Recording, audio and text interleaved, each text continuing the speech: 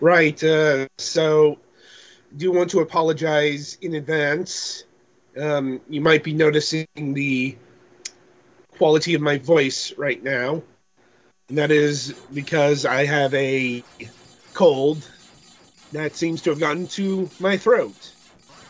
A lot of lozenges are being sucked.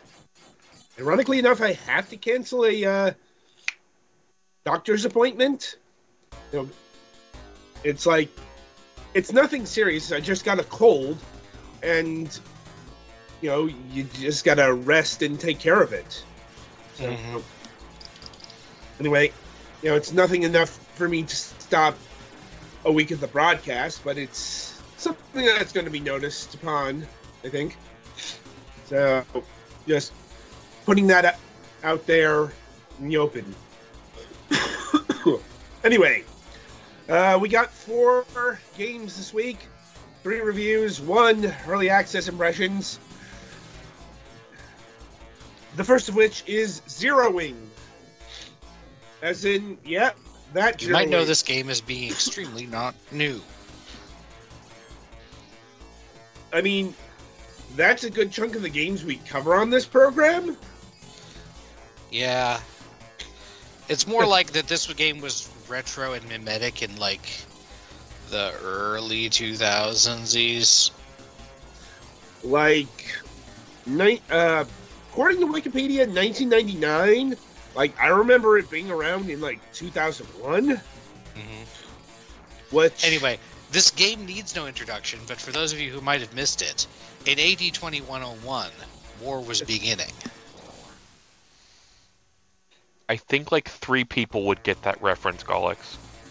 I mean, that's the opening crawl. Yeah.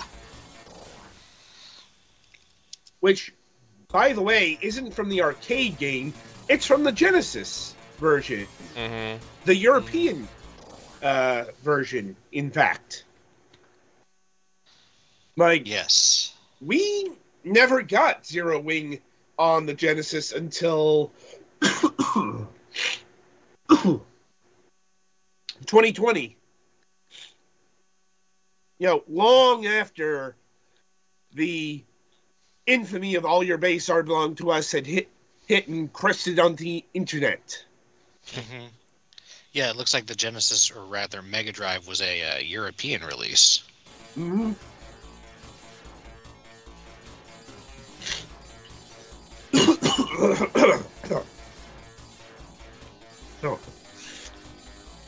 So, this game cannot escape the meme. God, no. I mean, in fact, even this version has it. Like, if you go to the menu, Petty, and go look for the opening, it'll play it. Fair. But I will restrain myself from trying to do the voices. The thing is, the opening on this is a bit weird, because they went back and they cleaned some of it up, but they didn't do it in other places. Like, it's this weird half step.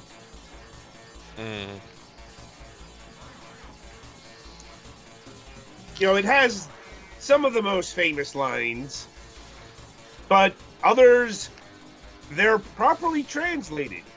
And I mean, weird. they couldn't get rid of everything because, oh god, the pissed off fandom. Maybe 80% of this game's recognition is its memes. Yeah. Because, truth be told, I'm sure we're going to spend some time talking on what does, or more accurately, probably doesn't particularly stand out about it as a side-scrolling shooter. I mean, that is the question to ask, I suppose. Beyond the meme, beyond the jokes, beyond the decades of infamy, does it hold up? And the answer is, kinda. It is at least okay. We have definitely played bad side-scrolling shooters on this podcast. Yes. I'll be honest, playing this... it doesn't even look bad, just like... No, like... average. Yeah. Yeah, That's about where I landed on when I first played it on a Genesis emulator in the early 2000s. This is an okay game, and without the goofy translation, this would have been either lost to the history banks of time, or it would have been one of the more minor members of the Topolan collection. Because it certainly doesn't have a long series like, say, Darius or Gradius or any of them. Well, it's also, this isn't Topolan's bread and butter. They made plenty of shmups, but they made vertical shmups, by and large. That's where they excelled at. In fact, this was their last horizontal spaceship shooter. Ah.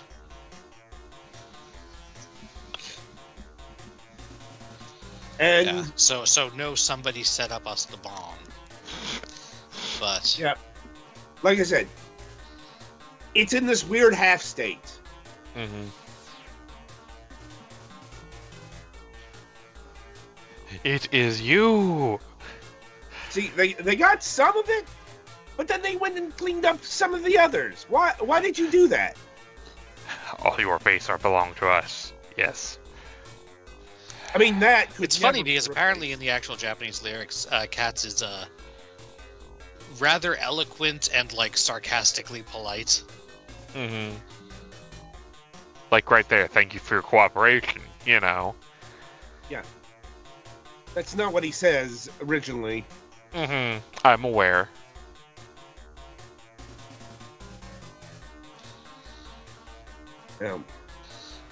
So yes, this Katz terrorist guy and/or group is taking over all of the United Forces' bases, and so this one ship's surviving crew launches all their space fighters to go shoot down Katz or whatever.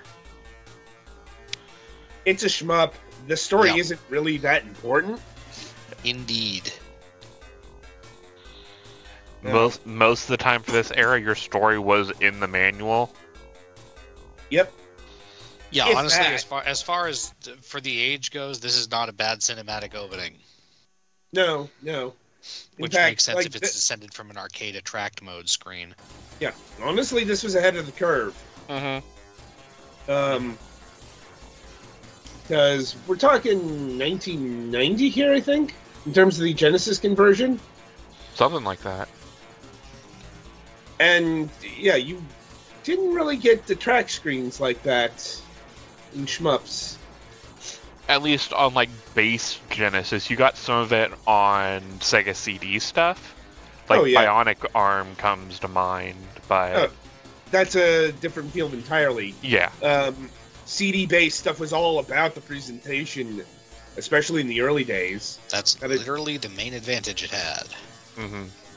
I mean, you had to take advantage of the format some way. Mm-hmm. Anyway, getting back to the main crux of the review here, does this game hold up? And I would say it's a perfectly cromulent shmup, but no more than that. Doesn't really matter the version either. Like, this is definitely one of those, if I saw it on the shelf at a game store or at like a Blockbuster, I'd rent it for a weekend. But I don't know if I'd go about the making it a permanent part of my collection good enough, Yeah, having played it, I keep coming back to, I can see why North America didn't get this. I mean, this was hitting at the same time as the Thunder Force series, to name one example. Okay, admittedly, kind of the Mawar effect for the CRT filter they had in some of these is kind of cool. It's not just a regular CRT filter, so I guess points for that on the conversion team. Yeah. But it's still, Yeah. And honestly, it's always felt a bit too derivative of R-Type and Gradius. Oh, yeah. Not that that's It's not a bad thing. It's like It's saying not bad to platformers copy are the, at the Mario. time, king. Yeah. And this thing does bring in its own unique voice in the Aside from the memes. Caesar beam. I Yeah. think that's how it's pronounced. Prisoner beam, I think, is what they're calling it in the translation, but yes. Yeah. Well, I mean, the point is, what you do with that is you grab an enemy and you can either use it as a projectile or a shield. Mm-hmm. Though, honestly, that's a really goofy gimmick to have in a serious sci-fi shmup, if I'm being honest. Admittedly, it's more useful for grabbing the super bombs, because those are unbreakable as far as I can tell. Mm-hmm. But, like, it's kind of cool to just, you know, yank an enemy if you know that shit's about to go down. Yeah. And the good news is this game has states. Mhm. It It is has a states, total-time it has shooter. full rewind, slowdown, and fast forward. Yep. Which I think it puts it above Tiger Heli, which we reviewed not too long ago, because Yes. I think that only had the speed up and rewind. Don't remember a slow. Mm-hmm. I could be misremembering. Which, for a game like this, slow is appreciated. Yeah. Even if it does make me feel like I'm playing a Super Nintendo shmup at times. I kind of wish, like, if I'm using this on Xbox controller, if I could kind of modulate the slow with how hard I press on the trigger, that would be kind of interesting, but I know the programming on that would be not worth the effort. Still, Yeah. you got options. Mm-hmm. Yeah. In terms of playing the game. And if you want to play it normally, you can do it. Yeah. I think there is even an option to just unbind the state and rewind keys. Mm-hmm. So if you want the original Zero Wing experience, it's there. Yeah. Well, minus all of the translation fuckery, but you weren't getting that again anyway. If you want that, there are plenty of videos of the All Your Base meme on YouTube. I was about to say YouTube's got you covered, lad. Yeah, I will say one thing I don't like is it took from the R-Type school of checkpoints. Yeah. Again, You know. luckily you can mitigate this with the rewind button. Yep. Like, never been a fan of you die in a shmup and you start at a checkpoint. Not only at a checkpoint, but at 0. It's like, yeah, thanks. Now I'm at a harder part of the game with less weapons, and you're expecting me to just pick up from that. Yeah, Yep. it's like... Unless the game is extremely generous with power-up drops shortly after you respawn to allow you to, like, respec or whatever. It's not the most generous, but I have seen less generous games, if that makes sense. Mm-hmm. Yeah.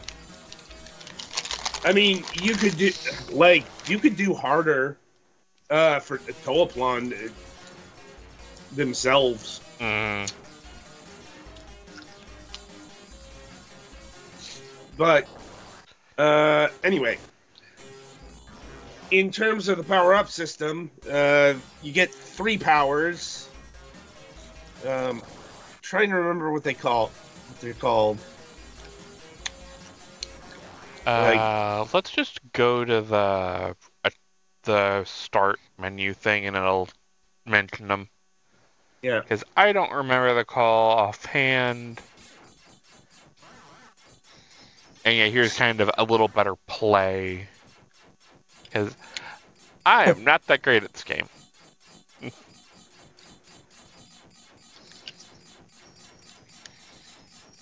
Oh, I can't even fast forward this. Ah, yes. Oops. Those are the power-up containers. There are speed-ups. There we go. Because speed-ups. Yeah. Vulcan unit. Red- Yep. Because Anyway. someone decided that speed-ups or a rational thing to have be a graded power-up in freaking shoot-'em-ups. Mhm. And they're And then here. Each And they're of the same weapon you get levels that up, but if you get a different weapon, you lose all the levels. Yep. It's I not remember the in most... Darius Twin it knocks you down a couple of levels, but if you have a bunch and change, you don't start from 0. Yeah. I mean, it's not the most complicated system going, especially since we do have, this is 1989. We'd had the likes of Darius and Gradius and Salamander appearing on the scene. I think I can see why they stepped out of the horizontal shmup game. Once again, this isn't bad, but compared to contemporaries, both on the console and the arcade side, this is looking a bit creaky already. Yeah, it's not bad. Yeah. And to be clear, my objection with that is mostly that it usually means they start the game slower than you want it to be, and usually have the ability to upgrade to faster than you'd want it to be. Yeah. Which is never, good. Yeah. That being said, it has a really good enemy design. Not exactly. Many of them do. Yeah.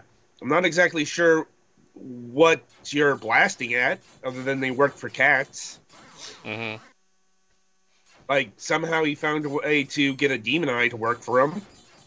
So he's got that going. Yeah. Behold Anyway. the beholder. Wait a second. Hold on. We can't call him that. No, definitely not a beholder. The Eye Tyrant. That's a deep cut. Anyway. Like I said, and that's the other thing. Once you get past the infamy and the memes, there's not too much to talk about here. This game probably would have been forgotten in the annals of times, if not the memes. Yeah. And on balance, it's less historically significant than the Tiger Heli game we covered last time. At least in the pantheon of Toaplan shmups. So, anyway, in terms of pricing, this game retails standalone for $7.99 and comes in the Toaplan Arcade Shoot 'em Ups 1 bundle. Because of course it did. Like I said, no matter how remarkable or unremarkable this game actually is, it's one of the headliners.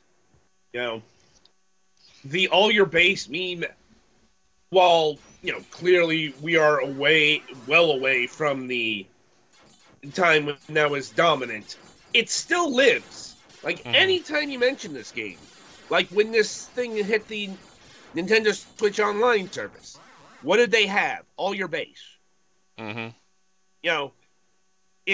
That is the legacy here. So of course this is going to show up. This is going to show up in the first wave. Alongside other Toaplan classics, Twin Cobra, Outzone, and Truxted. Honestly, it's probably best if you pick up the Shoot 'em Ups 1 bundle together, because I really couldn't recommend this on its own. How much is the bundle on its own, like bundled together? Yeah, like $8 for this on its own. Yeah, I still feel the same way I've always felt about it. It's a competent game. And that's about it. Oh, yeah. The bundle is, what, 15? So, yeah, and you get 3 games in it. So, yeah, go get the bundle. All right. So, yeah, that'll about do it for Zero Wing.